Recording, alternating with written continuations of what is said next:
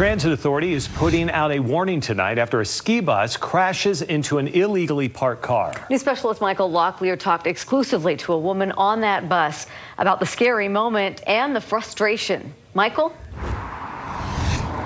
Skiers eager to hit the slopes were here waiting for the bus. They hopped on it, heading up Big Cottonwood Canyon. But when they got up to that S-curve, a scary situation.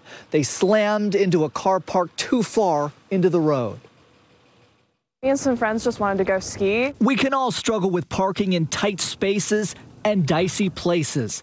Elsie Johnson wants people to know what can happen when you do a poor job on a canyon road. It was just loud. It was just really loud, and plastic and glass breaking and scraping for a good couple seconds. Elsie was on the UTA ski bus on Saturday when it scraped the side of a parked car. Kind of scary, but no one was hurt, luckily. The S-curve in Big Cottonwood Canyon. The car was parked like right on the curve in a very dangerous spot, first of all, and then they were also over the line. On a busy day, especially on a weekend day, it's tight up there. Carl Arkey with UTA says the buses are 8.5 feet wide. Tough to maneuver on those narrow canyon roads. The cars were parked illegally. They were over that white line, and there wasn't enough room for the bus to get by, and not enough room for him to move over into the oncoming lane and veer over there because there's just so much traffic up there on a weekend. I felt really bad for the bus driver. Frustrated too.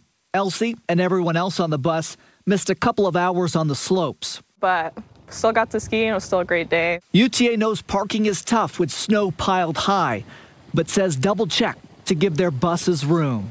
If you park further out into the road, you're just asking for trouble. I think this is just a really good reminder to park legally up the canyon and to make sure you stay far away from that white line in the road. The driver of that parked car had full mirror back, but obviously that wasn't enough. UTA says the driver and their insurance will be on the hook for repairing the bus. Live in Big Cottonwood Canyon, Michael Locklear, KSL 5 News. All right, tough lesson to learn, Michael, but one that hopefully the rest of us can learn from. Thanks.